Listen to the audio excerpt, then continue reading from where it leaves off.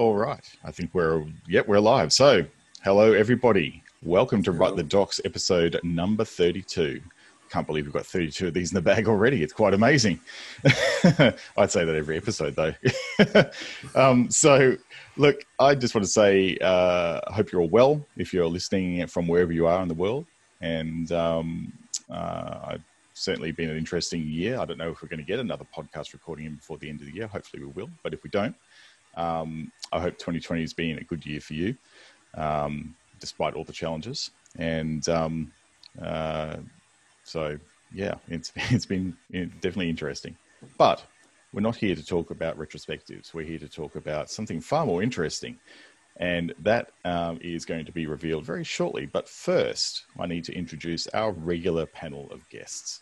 So could I please welcome to the show, Chris Ward. How are you going, Chris? Hey, I'm doing good. Yeah, busy. Deadlines, things to release. Pretty good. All that sort of stuff. Yeah, right. Yeah. Now, you're about to, unfortunately, go back down into lockdown over there, aren't you? Yeah, but I don't know. It wasn't so bad last time, apart from the lack of sunlight. It'll be all right. Certainly not something we have a problem with down here. It's super hot and very rainy down here at the moment in Brisbane. So we're floating away down here. And our other panelist that we always love to hear from each month is Tom Johnson. How are you, Tom?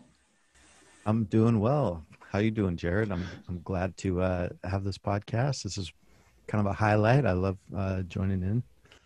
Okay, well, thanks for that, Tom. Now, we're going to jump into the topic of the day, and that topic is actually writing books in ASCII doc.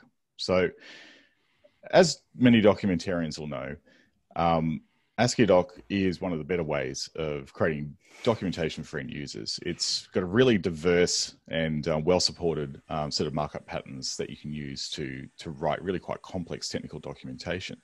It gives you tight control over how you present that documentation to users. But what you might be surprised about is you can actually use ASCII doc to write fiction and non-fiction books and publish those books. So with that in mind, I'd actually like to introduce our guest today, which is Mehmed Pasic. Now, Mehmed, welcome to the show. Thank you very much. It's good to be here.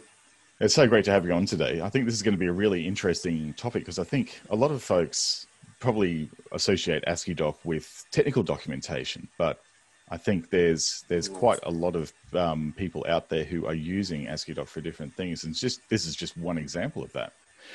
But before we launch in, I want to get a bit of an idea of what you're about and where you're from. So how about you give us a bit of info about where you're from?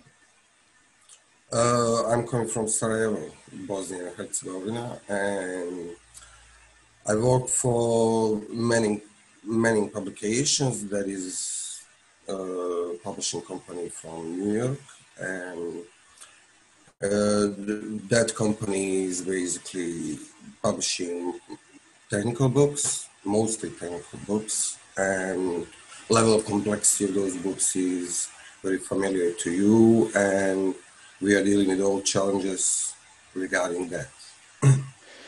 So Manning does a lot of technical publications, but I've also learned that they also work with students as well and do a lot of student publishing. Is that right? Yes, but yes, our marketing is working with a bunch of conferences, and we are related to teaching. We are related to students who are learning from our books because, for example, probably their professors are those authors who are writing the books. Right, okay.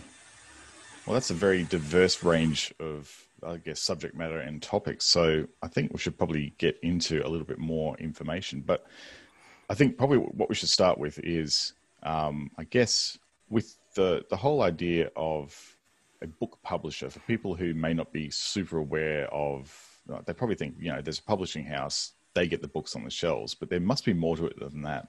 So maybe you could tell us a little bit of the basic sort of stuff that publishers help authors with to try and get their books out into the marketplace? Maybe give us a rundown of what that looks like.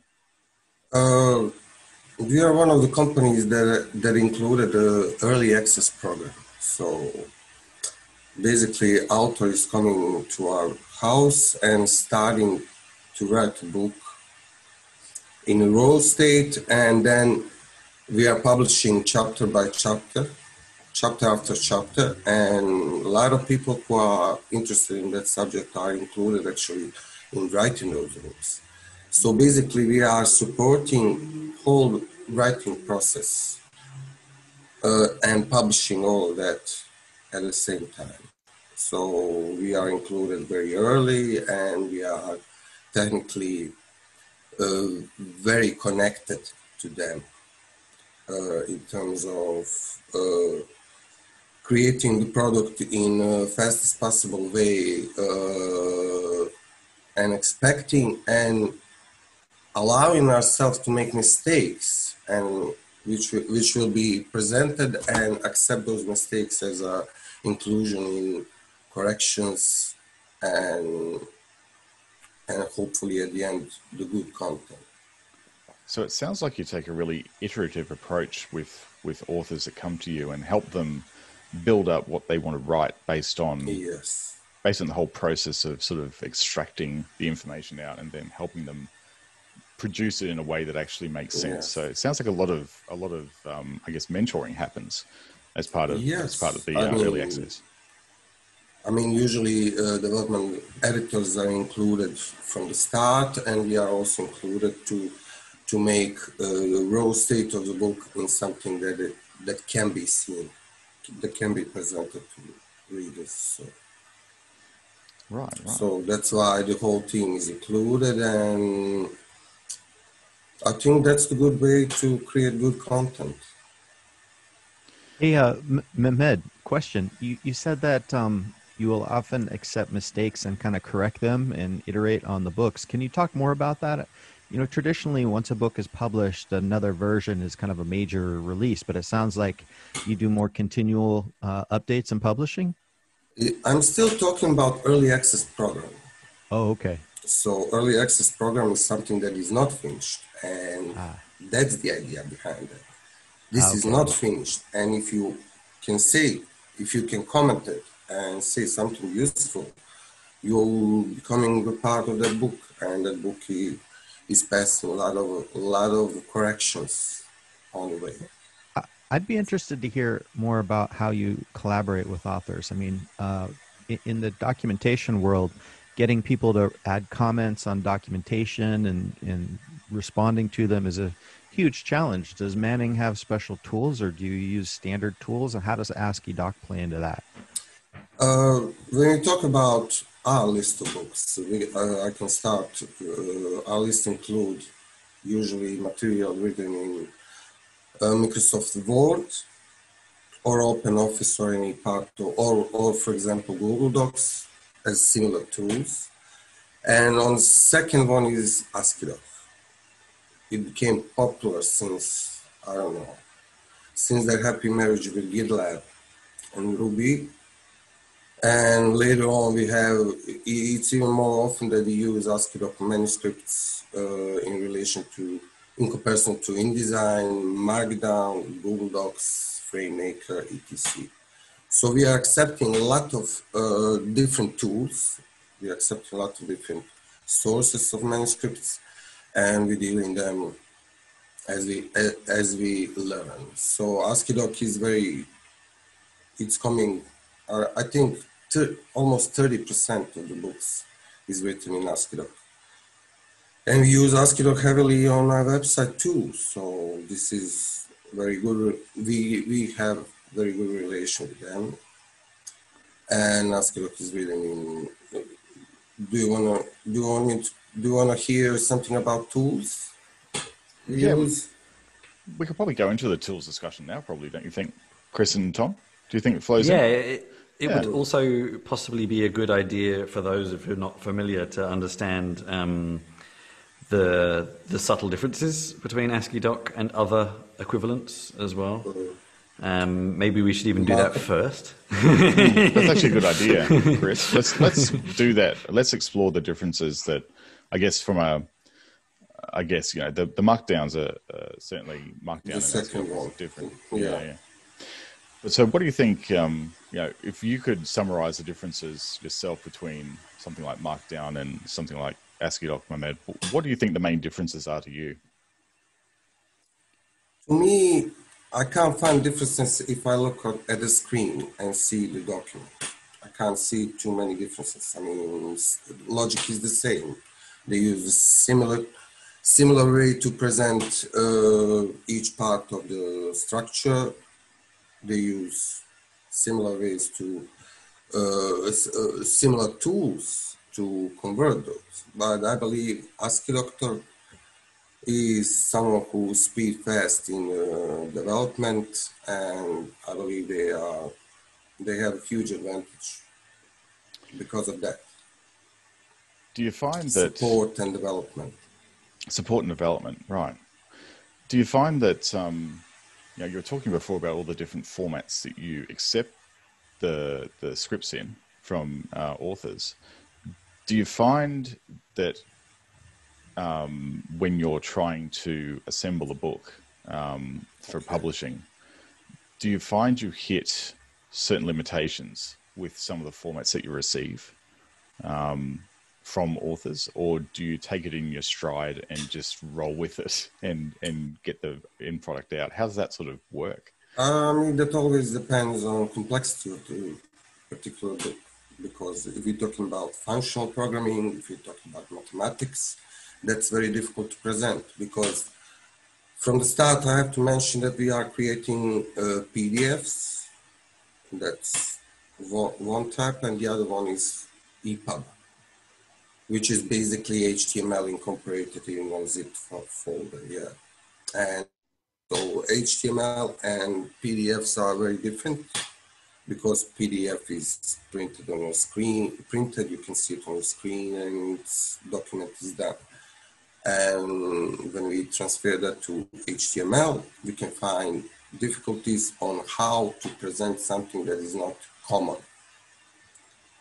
and that you can read on your offline, when you're offline on your phone. So we're talking about tasks. So you can always find limitation with anything complex enough. So, but we try to simplify things, especially during our early access program, when we try to simplify things to be done and corrected later.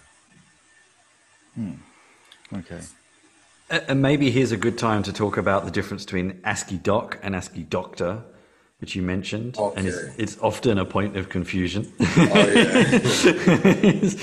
So what are the two? Is the place where we learn something about ASCII Doc, I believe, and we use most of the tools, like using Ruby. We collect all the gems that are out there, and where they resolve levels of difficulties. So I believe ASCII Doctor has a huge potential to develop us to the level that nothing is a problem. So I think the way I sort of sum it up is, you use it as well, don't you, Jared? I think, yeah. Yeah. We use ASCII Doc and Antora where I work at Swiss to produce our website using the Antora site builder.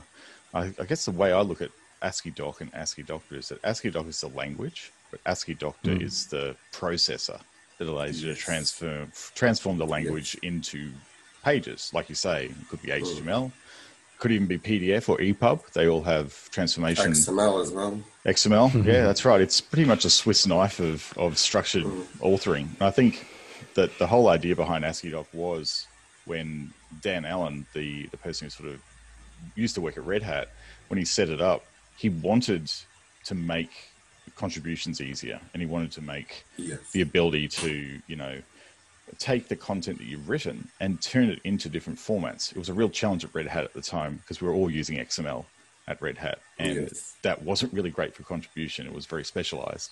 So something like ASCII Doc really appealed to him, and he could see the value in it. So he left Red Hat to pursue it. And here we are today with, I think, ASCII.Doc 2.0.x is nearly about to be released. So it's certainly come a long way in about, I think it's around 10 years now, like ASCII.Doc has. Or maybe less. Yeah. Yeah, that's right. Yeah. I think... Jared, that brings up an interesting question. You talk about how ASCII.Doc has made it easier to publish into different formats, right? To PDF, to EPUB, HTML. How does that pose challenges to book publishers? I mean, if a layperson can just generate all these formats, what value does the publisher add, to this endeavor? Sometimes we sell content early, an early stage. So, but we are talking about, I mean, a level of security must be on the highest level, but we offer content early and people are buying books before they read them. And sometimes that's the value in that. And people like to learn that way. Sometimes you learn the subject during the year, during that need process, during the whole year. So basically that book is already finished before it's published for some of the readers. I think personally as well, I did a book with one publisher, and I actually worked on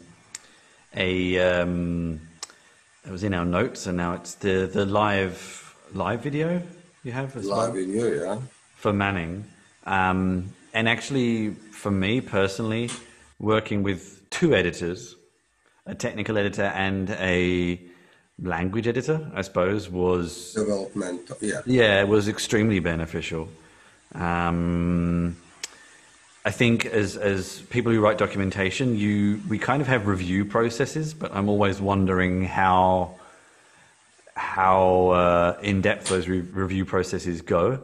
But book publishers, the editors, do tend to go a lot deeper and make you think a lot more about structure as well, because documentation people don't really read in any sort of order. They just jump around, whereas a book people do tend to read from start to finish, and having to think about the structure and the implications of that structure was quite an interesting exercise. It's quite a challenging one, actually. Speaking of jumping around, sorry, go ahead, my man. No, it's all right.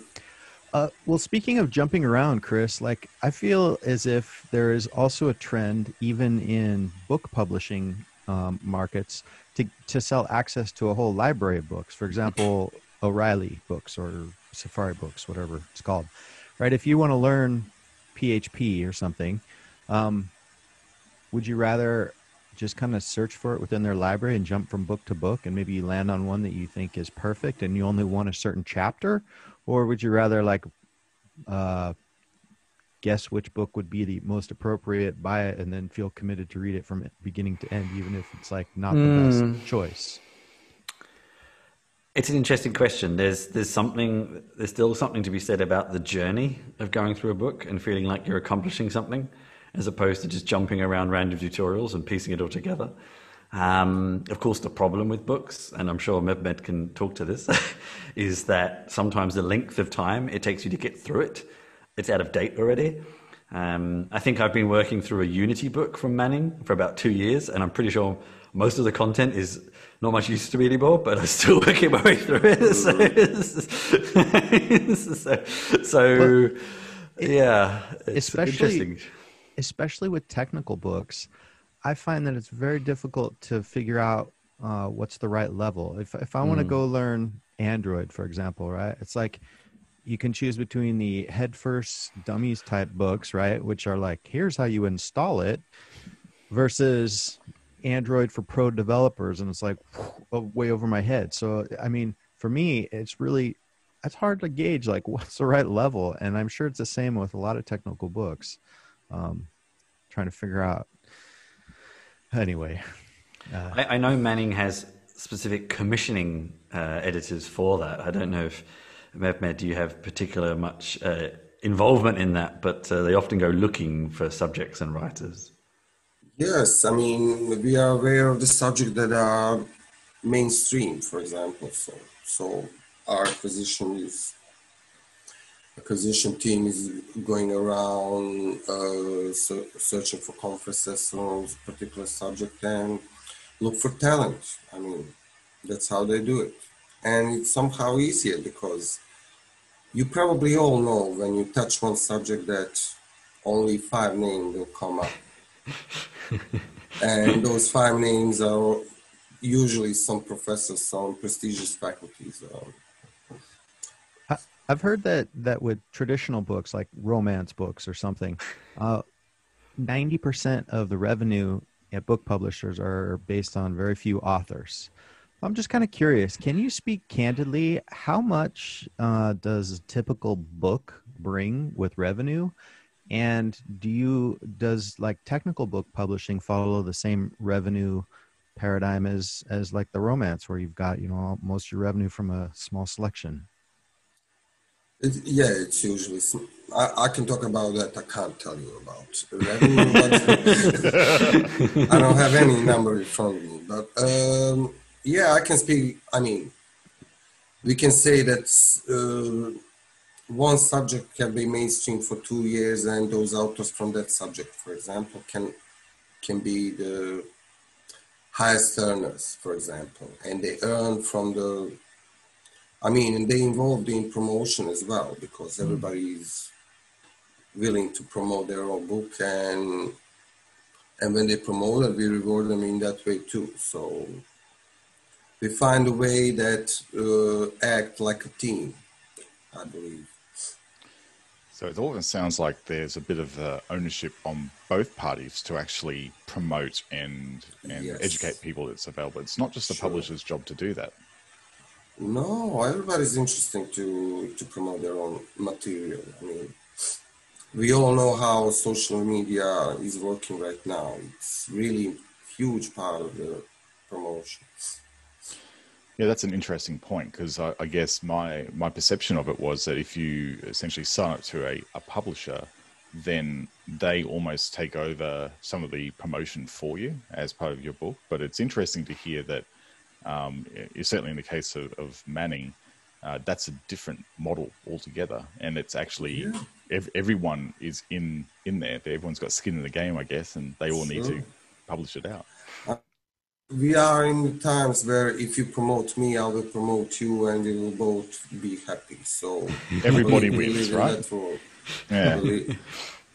That's changed. I mean, if you compare everything from here to 30 years ago, you'll find huge differences in promotion. That's actually a really good segue, because we had a question relating to that. I'm sure that over the years you would have seen quite a shift in how publishing has evolved and changed with the times. And you touched on, like, in the last 30 years it's changed. But what do you think are some of the biggest shifts in publishing? Paper.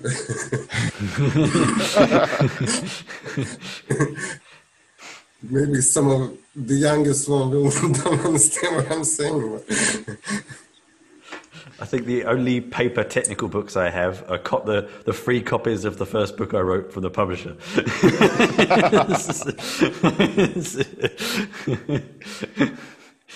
So it sounds like everything's going to ebook and online, and Definitely. No one really wants to bed trees anymore. That's it. Who will find the time to go to the bookstore? I don't know.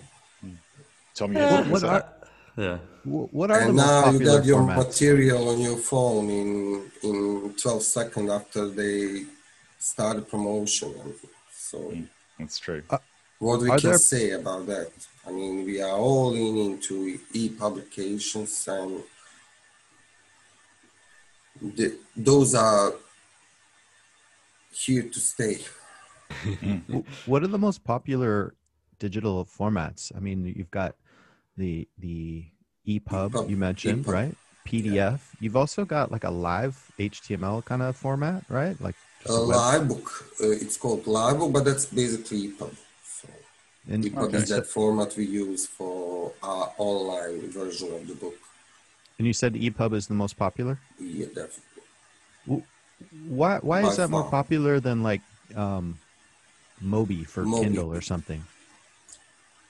I don't know. I prefer the rendering. I try everything, and I prefer rendering of the EPUB most. And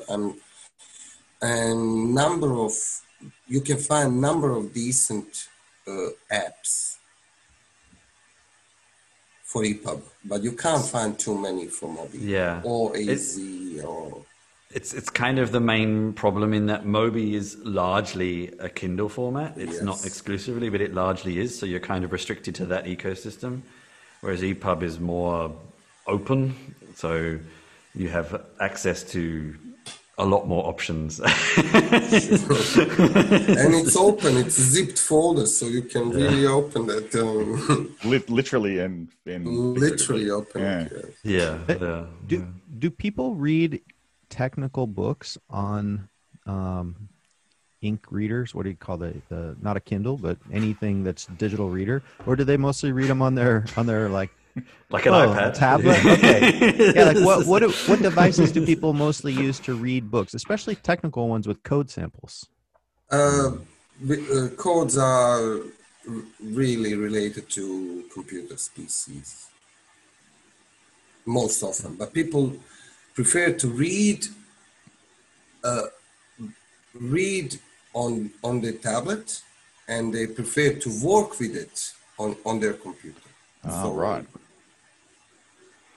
So it sounds like So they get some accustomed stuff to it. and some subject you can learn. Actually, we got books in months of lunches, for example, where we choose subjects that can be read on your lunch break, and you usually use your tablet or small laptop or something.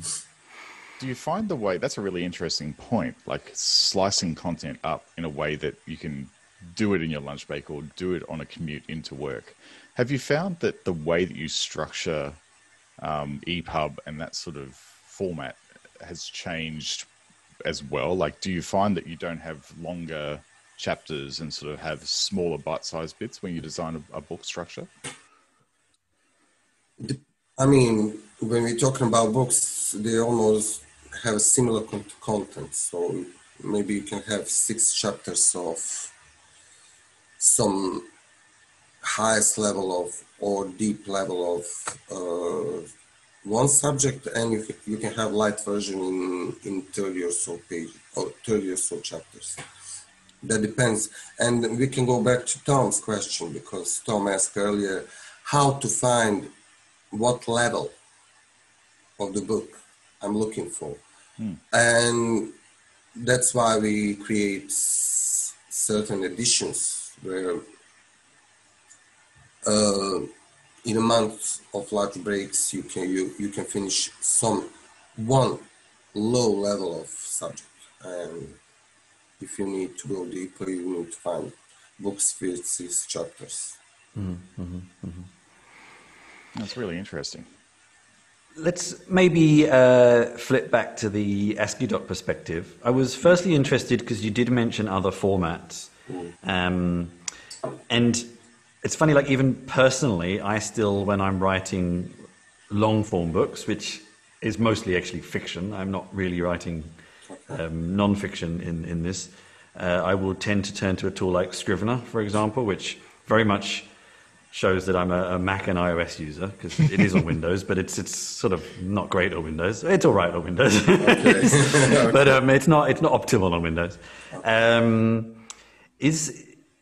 And a lot of people still come from a kind of a Word background, for example. Do some people find a bit of a learning curve? I know when I first started using markup languages, I found it quite weird to begin with, and then I really got used to it. Or is a lot of the writers coming from a technical background, they're usually okay with it? Yes. Yeah. I mean, it's difficult to find the logic in that, because you can write a book without doing anything, without formatting anything, and you can go back and you can finish that book in a couple of days. Finish formatting of the book. That's the advantage of basketball. I mean, you have your content, and you don't deal with previews or anything. You just deal with the content, with the sentence, and that's the one challenge of the author. And the other one is when they start learning and they become inspired to do something special. That's the other advantage of that, because they're looking for some feature that they know they exist on other medias, and they try to do that, and that's the other challenge. So we have to deal with those. But at the end of the day, it's quite easy to learn. So to me, that's not challenge. That's not a huge challenge. I mean, everybody can learn that. Not just technical people. Everybody can learn that. So I'm interested to sort of know, so as a preference, it sounds like Manning prefer to go with AsciiDoc as the way to publish. So they take anything in from people, but they use AsciiDoc to actually produce the final product and then publish it out to different formats. Can you walk us through how you sort of go from receiving the text to then publishing it out, sort of like a light introduction to the workflow? Don't feel like you need to go into super detail, but like sort of go over the basics. I can mention a couple of pads because we don't use the single one. That'd be great. We choose to create products directly from AsciiDoc, but that's not usually the final product. That's usually something for the review, something simple, something not that important. And when we choose to go with something presentable, like MIP update or final books, go to different routes. First route is we use XML heavy still, because we use XML books. We have authors with XML book as well, so that's the simplification of the process. We are ending in the other one. So that's how we choose to print and present and control our starter sheet via XML. When we print, we can print via XML. We can print directly from AsciiDoc. And sometimes we can use tools like Atom as a good preview and use their output version for something, for article or chapter, or depending on complexity. And then we go to challenges of mathematics and functional programming and how to present that. We pick and choose. We pick and choose what is easiest way to do it. So. I'd imagine with mathematics heavy content, you're having to deal with things like LaTeX and stuff like that when you're LaTeX, Jared, LaTeX. LaTeX. LaTeX. You know, I've heard some people say latex, which is even worse. So LaTeX. So yeah, when you're dealing with things like LaTeX, I'd imagine that starts to refine down the choices of tools and output formats that you're actually going to. Yeah, we need to include LaTeX, but LaTeX is only for PDF. Right, okay. As you all know. So when we start going to offline device in your hand, we need to present that in other ways. So we try to avoid LaTeX as much as we can. Okay. I think a lot of people kind of the same way. I bizarrely quite like I quite like LaTeX, but it is very, very esoteric. Yeah. I don't like it, but I have to use it sometimes. Yeah. And do you ever bring in my favorite tool in the world into the process, Pandoc? No, not yet. But we can discuss about it later. Yeah, I love Pandoc. Pandoc is the answer to about 80% of questions on the Write the Doc Slack, as far as I can tell. It really is. It is the Swiss Army knife of converters. It'll take anything and change it into anything. It really does. Really, I need to try that. Yeah, it's a little I don't mean it's old in terms of it doesn't work, but it's been around for a while. And as far as I know, ASCII Doctor replicates a lot of that functionality, or is that true? When you say replicate, Ask a doctor. Yeah. Okay. Yeah. yeah, it's got an output format to ASCII-Doc, but I believe it's the Python version, not the new version, which is subtly different. This is why ASCII-Doc at the moment is going through a specification development phase. Oh, it's becoming Markdown, is it? No, it's actually no. Do you want to start comparing Markdown to ASCII-Doc, maybe? First, you have to look up the flavor sheet. I think it's up to about 35 different flavors of Markdown now. But hang on, you just described a flavor there, so it's getting there. It's getting there. Well, that's what they're trying to do. At the moment, there's two, right? So there's Python ASCII-Doc, and then there's ASCII-Doctor. There's ASCII-Doc process with ASCII-Doc, which adds stuff. And this is the problem. You're right though, Chris. Like it is a flavor.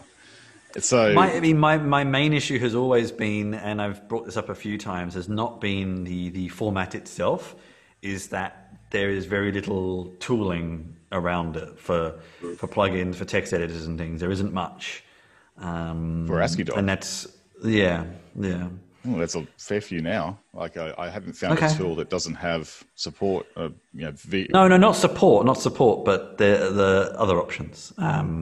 For example, I can find 5 plugins for VS Code that lets me do keyboard shortcuts for formats or buttons in the toolbar and shortcuts for this and shortcuts for that. Like you have a plethora of options. All right. Some are not great and some are great, and but with ASCII-Doc, I've usually found there's a lot. It's the same with restructured text as well. To be fair. Yeah, that's true. Unique to I think you tend to find with the ASCII-Doctor ecosystem, there's one person sort of does one, looks after one plugin for one editor type. Normally, it's pretty well featured, but you're right. There is, I guess, less varieties out there, or less different ways of thinking about how you do it. Which is, of course, the positives and negatives of those options. Not much choice is a positive and a negative in both cases. That's right. It's very much the Costco model, isn't it? You go to Costco, they have 2 things. You might have 2 different types of almonds that you can get, but that's it. No, not 20. But it's easy to choose. Yeah. Well, look, getting back to the... Sometimes is difficult to choose from the 2. But yeah, that's true. Yeah, I got a question for Mehmed. I'm just looking at Manning.com, and I see that you've got both video and books. We've been talking almost exclusively about books, in part because of the ASCII-Doc element. I'm just wondering, which sells better, videos or books? Are there different audiences that prefer different formats? I believe that books are still, writing content is still something you're looking for when you, in terms of technical books, in terms of technical subject. We got authors who does both, but main content is usually in book format. And is that because technical, like deep technical topics don't lend themselves well to video? It's like too complicated to just explain in a video? Yes, I believe when you need the code, when you read, for example, you can switch to, for example, a live book page of any book and see that you can make copy of the code and implement it in your environment. So and test it. So that kind of stuff. What is live project? I see that as an option next to live book, live video, live project. A live project is related to a combination. I mean, when you need to do something multimedia. That's not a term I've heard for a while. Oh yeah, it's 90s, back in 90s. Do you find, Mehmed, that when people have produced a book, do you find that the videos flow on from the feedback they receive about the book? Has there ever been like a point where videos are informed from the book itself and what people are really looking for more information on? Sorry, can you repeat that? Yeah, I'll rephrase that. Yeah, so I'm curious, is after an author has published a book, do you find that, Okay, after. yeah, after or like during the early access phase where they're receiving feedback from the Yeah, people who've yeah, joined? when they evolve already, yeah. Yeah, yeah. Well, like during that process, do you find that that's when they work out if they need to create video content, or is it sort of, does it happen at different points, or does it not even inform the conversation at all? Well, I mean, every author is involved in writing articles as well, writing, presenting videos if they have, they're involved in conferences where we are tied to, and they are ready to do everything that is appropriate for, I believe, presentation of the book, but we always talking about book as a final product. Everything else may come as a promotion of that or promotion of the brand, personal brand of author's personal brand. So they're choosing to do videos as well. They're choosing to do variety of the things, guests, interviews, podcasts. So it's really a complementary format. That, Yes. but the book is always king. Yeah, book is always. That's really interesting. From our perspective, but we are publishers. I will also say, like, having made video courses and books, the thing with video is it takes a lot more time. And also editing is, there's a couple of platforms emerging now. They're mostly in the audio space, but they are starting to test video as well. They let you edit audio and video like text, quote unquote, in big quotes, because they're still very early days. But if someone says move a chapter around or change this terminology in a book, in text, it's quote unquote, again, relatively easy. Doing that in a video is a lot more work. Yeah. And I personally enjoy the work, but it's very time consuming. And you often So what do you try to prefer? find, well, How do you prefer your content to be presented? at the moment, I'm really enjoying live streaming because it's just done. It's video, it's direct, but there's no going back. It's done. If I make a mistake, you just keep going and it's done. But do you find yourself that you can do everything with the stream?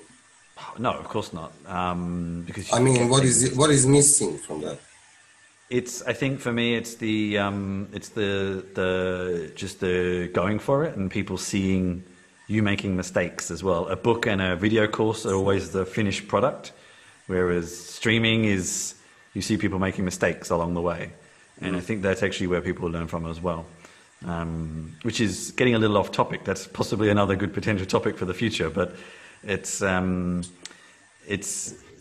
video is more popular at the moment, but it's still, I mean, from our perspective, it's still not. It still has some time to do. I think I wonder if you have much metrics to support this, but video courses as a popular consumable media have emerged quite recently in a time when people are not used to paying for things, whereas books have existed for a long time in a format where people were used to paying for it. And I think people still reduced the value of video, even though it's even if you can find real junk, yeah, people are used to not paying for it. That's the problem. Yeah, but when you do videos, do you find reason to be involved in some kind of greater community where subject is matter? It depends. It's more subject for me than anything else, to be honest with you. Depends on the subject. Sometimes I've done video courses because someone asked me to, and sometimes I've done it because I wanted to. So.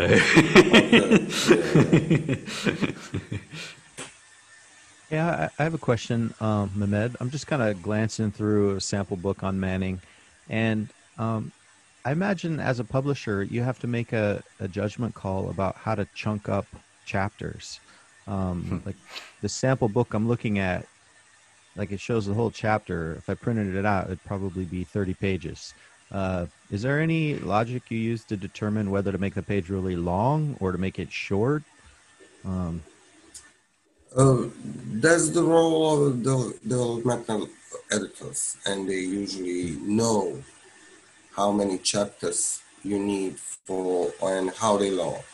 I mean, they all start writing contrasts with for the book and mentioning number of pages of the book. So they start from there and they reducing those pages or increasing depends on what happened along the way. Okay. So book is about 30 pages is very often. Okay. I think I'm running out of questions. I don't know if Chris, Tom, if you've got any more questions to add. I have a couple more. Okay. So if I can just ask them. Just a few ideas of, I don't know, come to my mind as I'm looking through this. You about to pitch some books, Tom? No. So this sample book I'm looking at now has some code samples.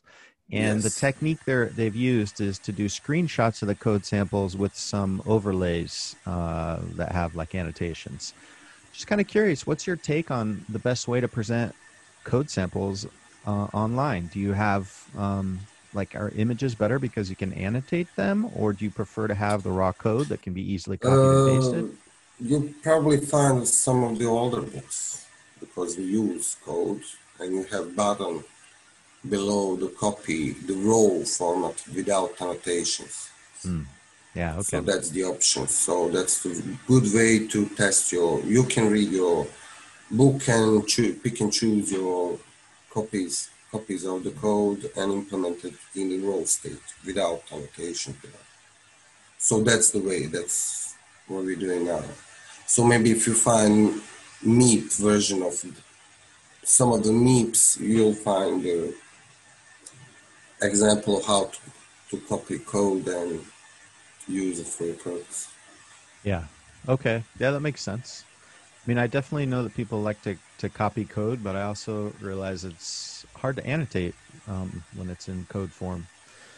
It's hard to call out different parts of it, like especially a longer. We're excluding those, so that's the greatest advantage of LibreBook because you can't do it on video, EPUB or PDF as well. That's the huge advantage of LibreBook. And one of the very important features is just that, to make clean code. I also noticed, this is just kind of a small curiosity, for the live book, as I'm scrolling down, it starts out in a Greek format, whatever, and then as you scroll, it undeciphers it. Is that just to protect the digital rights of the book? You know what I'm talking about? No, but I'm not involved in that. So I'm not sure on that. I'm not sure. That's right. That never happened to me. Okay. No, all right. That's fine. Tom's discovered. Yeah, but I can read everything from the many systems. So yeah. We can discuss this later. Maybe we get back on our website.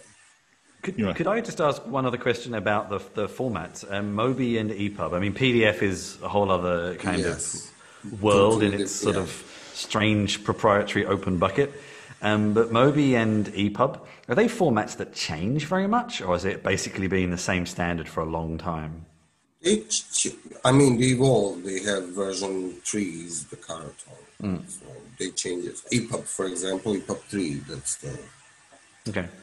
But they don't change too much. I mean, that's basically small website with a style sheet and where you can read something and hopefully in the way publisher presented it. So that's, but changes are minor from my experience. So EPUB would probably never support that kind of thing, like the option to toggle code and things like that. I'm not sure how to do that. I mean, it must be possible. But those plugins, or scripts, when they included, I'm not sure that will work on every device. No, exactly. I mean, we are getting there. I mean, in 5 years, everything is possible. Maybe technology we is will constantly evolving. launch our own. Maybe every publisher will launch their own Oh no. app to read their books. Probably would be the best option. Yeah, I mean, this happens with some. I have a subscription to a service called Scribed. They use their own format in their apps, and it's fine. But there's no interoperability anywhere. So, It won't be that popular. no. Yeah, but I believe EPUB will evolve that where you can Yeah. use I think even every kind of media. You Yeah. videos, And codes. even Apple tried the whole iBook thing, and that was a bit of a disaster as well. So yeah, so yeah, But I like the look of the iBook. yeah. It looked amazing. Just no one bought them. So